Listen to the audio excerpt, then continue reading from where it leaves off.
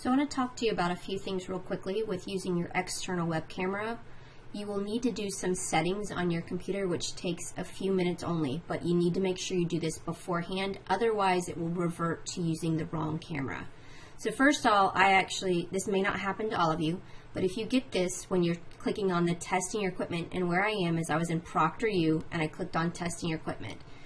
If you get this, it's telling you right now, click up here and click always allow. So I'm going to click done.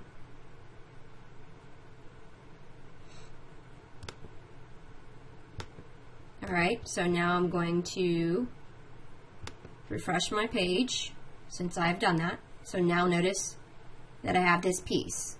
But I want to show you something right now.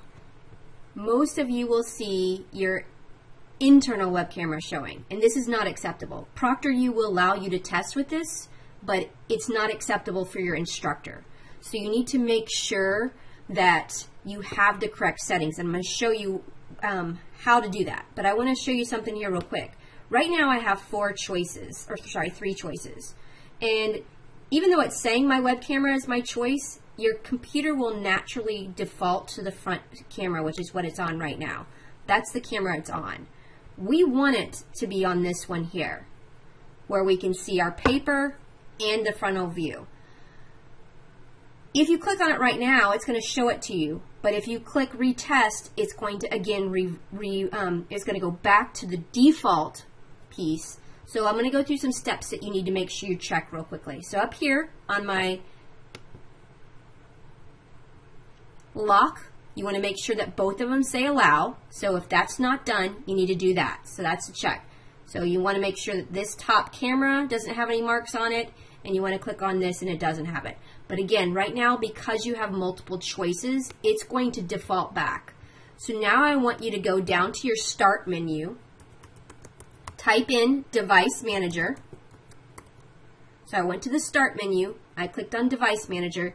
If you have an older computer, you may have to click on the settings to get to that.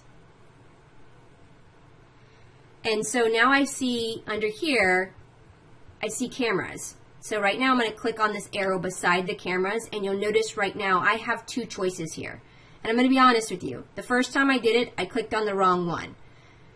I want to keep the web camera turned on, so I'm going to click on the one which it says Intel Stream. Yours is probably going to say something different, but this is the built-in camera, and I don't want that to be turned on. So I'm going to right-click on that. So I right-clicked my mouse, and I'm going to click Disable Device. It says disabling it will cause it to stop functioning. Do you want to? Yes. I didn't, delete it. I didn't do any of those pieces. Okay. I didn't uninstall. Please be careful. All I did was I clicked on the disable. If I want to go back and use it for my next test or something like that for a different course in Zoom, all I got to do is go back to the same spot and click enable. That's it. So you only want one of these to be included. So I've included my webcam. Now, if you do the wrong one, it's not bad. You just go back in here, you click enable on the other, and vice versa.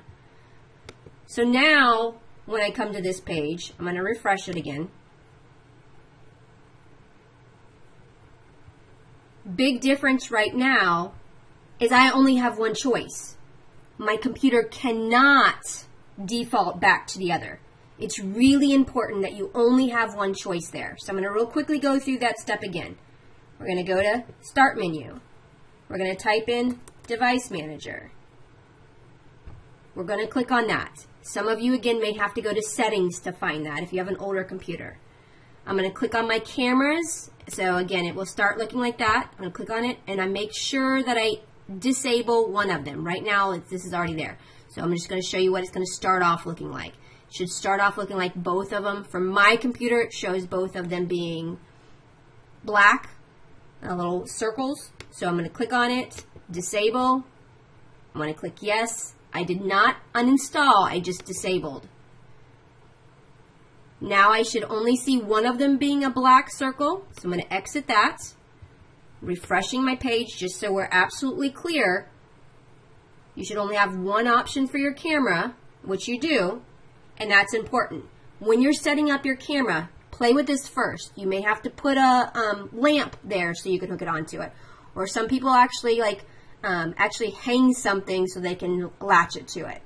Some people can put it on their top of their laptop or their computer, but it's hard for a lot of us to get the right setting and let it sit there. So like for me, I actually have to hold it for it to be in this setting. So that's why I say it's best actually if you go ahead and set something up behind it.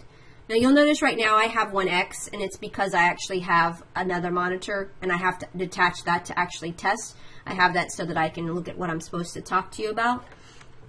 When you're doing your room scan, this is another reason why we require at Lake Sumter that you have an external web camera, because when you're doing your room scan, you can show me the screen, and that's really important. I want to see that. Okay, so you're slowly showing everywhere in your room. Okay, you're showing under your desk. You're showing to the right on the floor, to the right, left on the floor, all the way desk. They may ask you to move something. Okay. I want to real quickly show you. This is not an acceptable calculator for MAT 1033. This is a scientific calculator. Please look at your instructor's information to see if you're allowed something like this. But the scientific calculator is not allowed for MAT 1033. If you have this and I see it, your test will be invalidated. The calculator you can have for MAT 1033 is what's called a 4-function calculator. This is basically your dollar store calculator. It has a plus, minus, multiplication. You can do the whole test without a calculator, but I do suggest you having it. You cannot use your phone. You have to have one of these. So if you don't have one for the first test, you can do all of it without it. Make sure you have paper. Now your paper can't have writing on it, but I do want you to, before the test, go ahead and write out the statement that's on the Canvas assignment that tells you what to say, that this is all of my work, I've not used anybody else's assistance, and you need to date and sign that. And that needs to be like kind of considered a cover letter for your scanning of your paper. But you can't have that during the test. So they want you to have blank papers when you have the test. But I need that signed piece because that's validating your test as well. You can go forwards and backwards on your test. If you start your test late, and what I mean by late is, again, if you signed up for 9:10, then you need to be in ProctorU at 9:10. It will have a spot for you to click the button that says Start Test. It will not start your timer on your test until you're through everything with your proctor. Okay? Once you're through everything with the proctor, then it will let you start the test and the timer will start. But if you go into ProctorU more than 10 minutes after your appointment that you picked, you will not be able to test and you will get a 0. Please make sure you're in there. If you have any questions, you can send me messages. This takes you very little time to set this up. Please make sure you do it. If you have questions, you can write me again. I'm not on 24/7, so you may have to bear with me on checking those pieces, but I'm going to try to check regularly tomorrow because I know it's your first time testing with ProctorU. Ask your proctor questions if you have questions, okay? But remember, they're going to let you test using your internal web camera. But I'm telling you right now, when I view it afterwards and you use the internal web camera, your test will be invalidated. You will get a 0. You have to use an external web camera. If you need to go to the library, remember the Leesburg Library and the South Lake Library have web cameras you can check out. They also have ones that you can use there. Just make sure, again, you have everything that you need. Otherwise, good luck.